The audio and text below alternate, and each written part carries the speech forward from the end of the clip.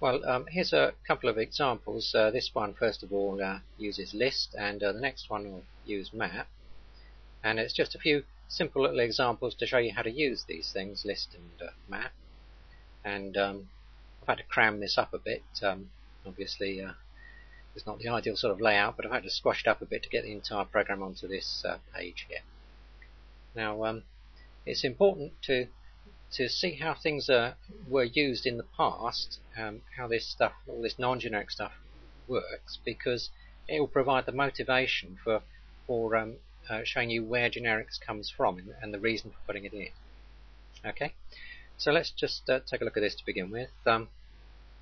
What we got here is this list here is static. There's no point in having it as an instance variable called secret, and it's done as an array list, and I put some secrets in here, 2243, which is has been added in as strings there, strings there, and that's secret, of course, because it 2243 is used to be my old phone number actually. And down here we've got another list here, which is guess, and the idea is when you run the program, you do Java test, and you enter in 4 numbers, and it will tell you how many you found and how many you've not only found but are also in the right position. As you can see from this, it's 2, 2, 4, 3. So you've found 3 of them, and 2 of them, those 2 and those 2 there, are in the right position. So you can see the idea there. So what do we do? Well, first of all, is main here, and this is where you're going to get the strings from, of course. And so the first thing you do is you check to make sure that you've got the right number. So if the argument length here matches the length of or size of secret, then you're fine. Otherwise, you print out a message saying that you have to enter the right number of numbers, and just return.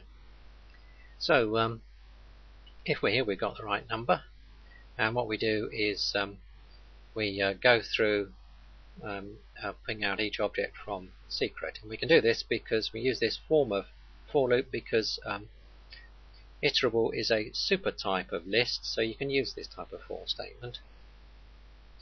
And we pull out each one in turn, and first thing we have to do is cast it to string, because it's string that was put in there, and then we say does that equal the argument that was passed in. We've set I to 0 here, so it's going to start with 0, and as you can see, we're going to increment it as we go round.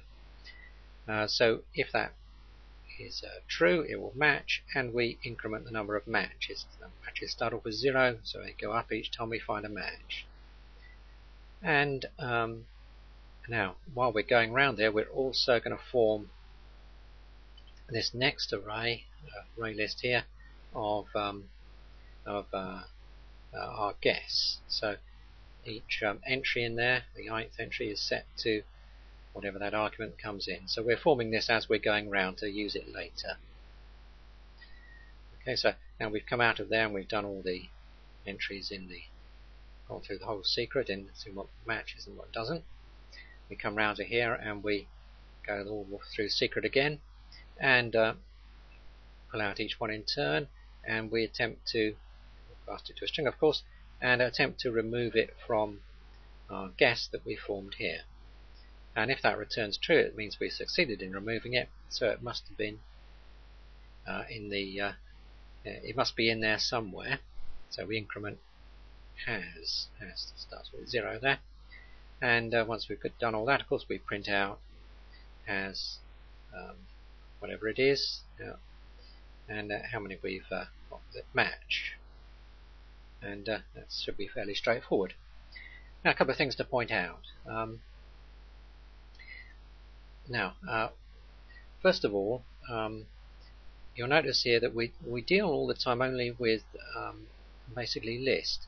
The only time that array list gets mentioned is in the constructor, and that's quite a general feature of the collection stuff, because it enables you, if you decide you want to change things, and maybe you think that a linked list might be better, or a vector, all you have to do is just change that constructor statement there, and everything else works just fine because it's all operating on lists. So generally speaking, you write the code to the interface, as it were. So you're only dealing with stuff that's in the interface, the list interface, and the only time that you have to make some concrete decision about what sort you want is when you call the constructor there, and so that gives you a lot of flexibility. So if you decide later that maybe you want it done differently, you just have to change that. And the particular form you choose, of course, whether it's an array list or a vector or a linked list or whatever else it might be, is a decision that you make based on the way you're accessing it, and is it efficient to do it this way or not, and so on. Those are the sort of decisions that you have to use to decide which particular one is best to use.